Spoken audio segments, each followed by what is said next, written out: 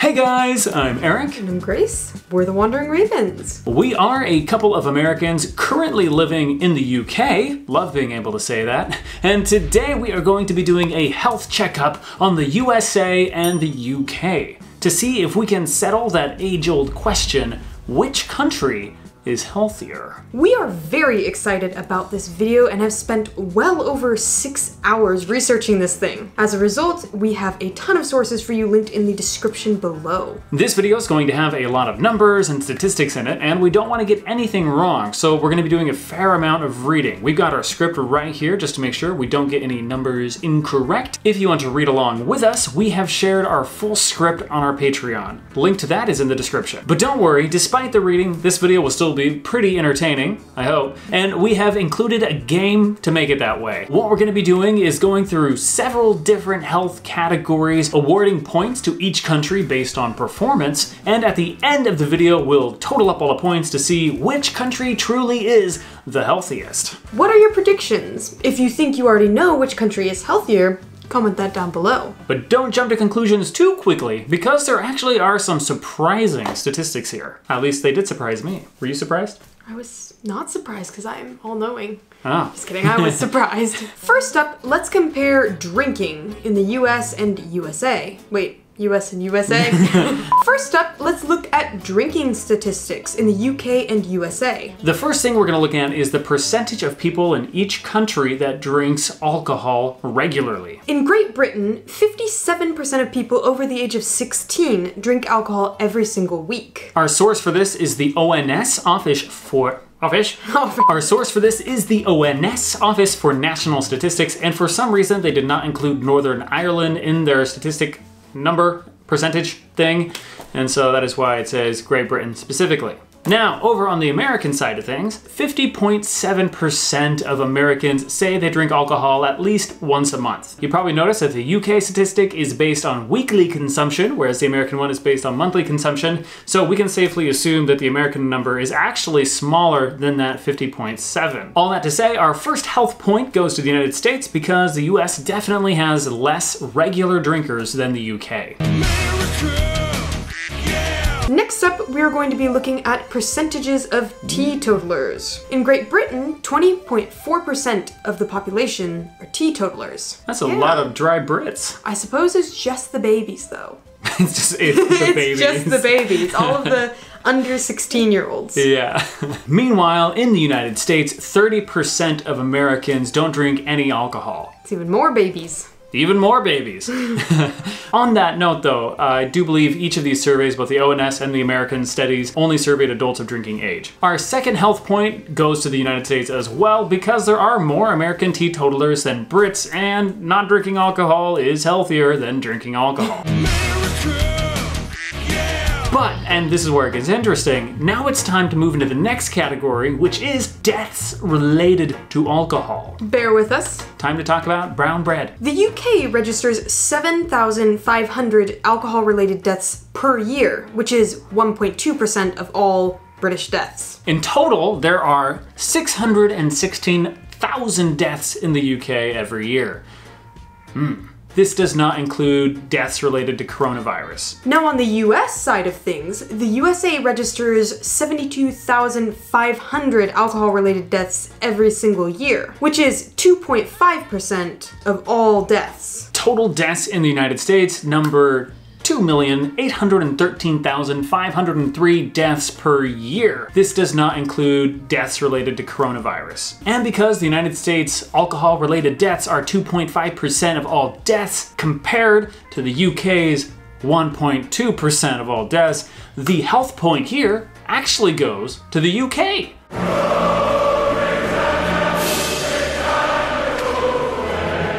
So I found this really interesting. Despite there being more drinkers in the UK, and despite the fact that Brits consume a higher volume of alcohol, there is actually less alcohol-related deaths as a percentage of total death in the UK than in the USA. So does that mean that you guys are just more responsible with your alcohol consumption than in the US? Like you're less likely to get into a car and drive, because I'm assuming many of these are related to Yeah, probably DUIs. a lot of the American ones are related to DUIs. We should probably do a follow-up video to this one, maybe crime statistics in the UK, Ooh. and then we could look at drunk driving statistics and stuff like that. But if you guys have any theories on why less people die from alcohol in the UK despite drinking more than the USA, do drop those down in the comments. Next up, let's talk about smoking. Do you know what's smoking? No. You. Aww. Aww. And the first category we're going to be looking at here is the percentage of people in each country that regularly smoke. In the UK, 14.1% of people over the age of 18 smoke cigarettes, which equals about 6.9 million British people. Quick note that the ONS here switched from Great Britain to total UK. So whereas the drinking statistics were Great Britain specific, these statistics apply to the whole of the UK, Northern Ireland included. In the USA, 13.7% of people over the age of 18 currently smoke cigarettes. That's a lot of people. So by volume, the United States does have more smokers, but in terms of percentage of the population, the United States has slightly less smokers than the UK. So the health point here goes to America. Now let's compare deaths. How many people are dying from smoking in each country every year? Let's look at the UK first. According to the ONS, 77,600 people die due to smoking in the UK every single year. So that means that 12% of the UK's deaths are due to smoking. That's a lot, but let's see if the US does any better. Over in the good old US of A, 480,000 people die every year due to smoking cigarettes, and that amounts to 17% of the total death count in the United States. So again, we have the same situation. Despite the UK having a greater amount of smokers percentage-wise than in the USA, less people die from smoking in the UK than in the US. I wonder if that has to do with healthcare. Possibly. So the health point here goes to the UK.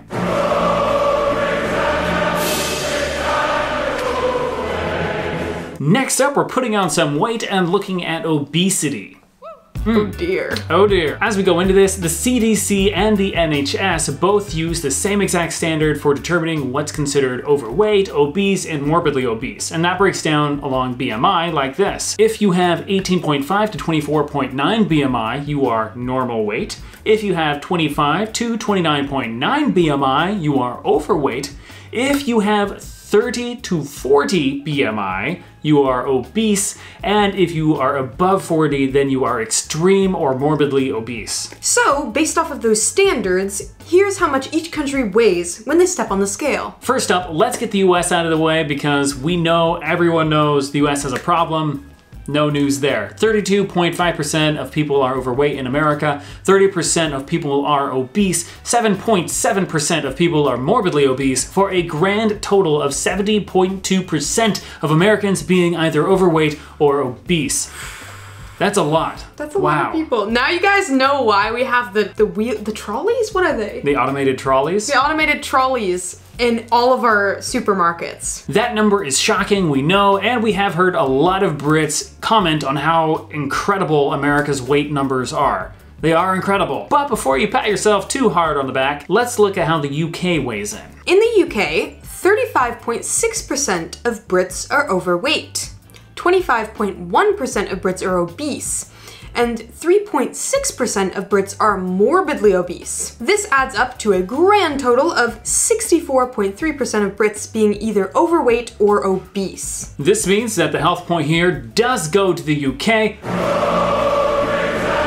but not by much. Because we always hear Brits talk about how fat Americans are, we did expect Brits to be thinner themselves, but there's only a distance of about 6% here. The number of overweight and obese people in the UK is rapidly climbing, as it is in America, and so neither country is really doing that good of a job. The US sucks, but I wouldn't necessarily say that the UK is thinner. Now let's take a look at obesity-related deaths in the UK and USA. Quick disclaimer, this number is really hard to get a hold of because obesity isn't a cause of death. Diseases are a cause of death, and obesity can increase the likelihood of someone having certain diseases, but when people die, they don't write obesity on the cause of death line. For that reason, neither country has hard numbers when it comes to the amount of people that die from obesity each year. Instead, there's general estimates. So in the UK, the government estimates that obesity is responsible for over 30,000 deaths per year, or 4.8% of total deaths. Meanwhile, over in the United States, it's estimated that obesity is associated with 562,700 deaths per year,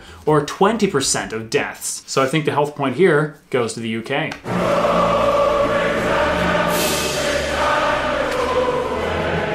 Next up, let's take a look at heart disease. In the US, 30.3 million adults are diagnosed with heart disease. That's currently, right? Yeah, currently diagnosed with heart disease. That's 9% of all Americans. In the UK, on the other hand, we have 7.4 million people who currently have heart disease. That's 11% of all Brits. So their percentage is actually higher. Yes, so the health point here does go to America.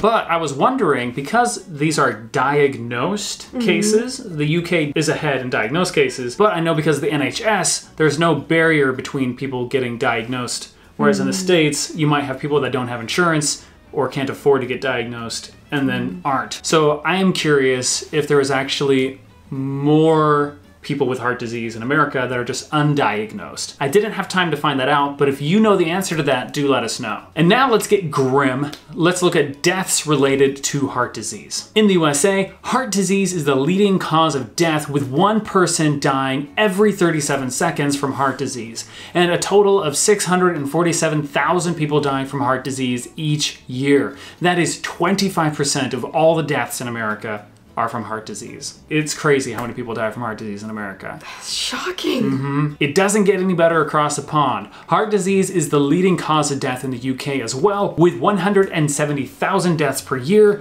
and that is 27.5% of all deaths. So when it comes to percentage of total deaths, more people die of heart disease in the UK than in the USA. And so, yes, the health point here does go to America. Yeah. Oh my gosh. It is crazy. So both countries really have a heart disease problem. That's sad. Now let's talk about diabetes. Ooh, diabetes. Diabetes. All right, let's start with the UK. So in the UK, 3.9 million people are currently diagnosed with diabetes, which is 5.8% of the UK's total population. Across the pond in the USA, 34.2 million people are estimated to have diabetes, which is 10.5% of the US's population. When it comes to assigning a point here, the point does go to the UK because the number is smaller. But this is because the United States number is estimated. I couldn't really find a number for actual diagnosed cases of diabetes in America. So yeah, there's that. If you're in the UK though, do let us know. How many people are estimated to have diabetes there? Next up, let's talk about astrology. And the first category is how many new cases of cancer there are in each country each year. In the USA, there are about 1.7 million new cases of cancer each year, which is 0.5% of the US's population. Meanwhile, in the UK, there are 367,000 cases of cancer each year, which accounts for 0.5% of the UK population. So it's actually exactly the same. It's the same. Yeah, 0.5% of Americans get cancer every year, and 0.5% of Brits get cancer every year. So no health points here. You're both sick. There is a difference though when it comes to the amount of people that die from cancer each year. So let's look at that next. So in the UK, 165,000 people die from cancer each year, which is 26% of all UK deaths. In the US, on the other hand, 609,640 people die from cancer each year, which is 21% of all deaths. Surprised? I am surprised. I'm very surprised. Are you sure this is right? Yeah, I think so. It's really difficult to say why less Americans die percentage-wise than Brits of cancer. It could have to do with treatments. It could have to do with that there's more Americans dying of other things, so that they just kill them off before the cancer gets to them. Yeah, exactly. Americans die from a lot of other stuff, so maybe the cancer rates are lower. It's really difficult to say. All we know is that percentage-wise, more Brits die from cancer than Americans, and therefore, health point goes to America.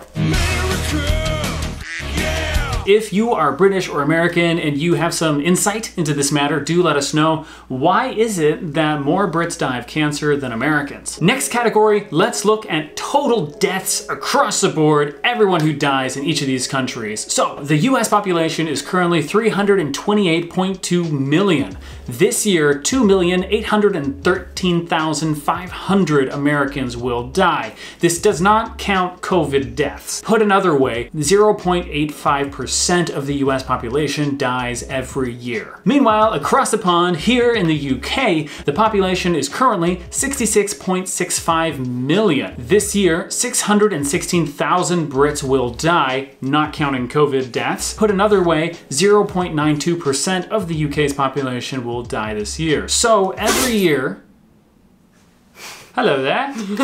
There's a dog sitting over here and he just sneezed.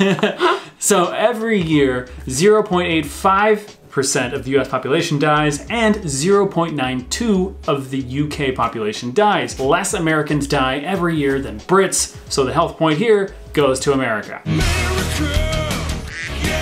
Wow. Yeah, I was surprised. This number really surprised me. So again, we'll have to turn this over to you guys. You let us know why that is. Is it because the American population is growing faster than the British population and that's why the percentage is less? Very curious to understand the math and the reasons behind these numbers. But we're just the messenger, we're just telling the numbers and evaluating it based on that. Let's finish off these health statistics.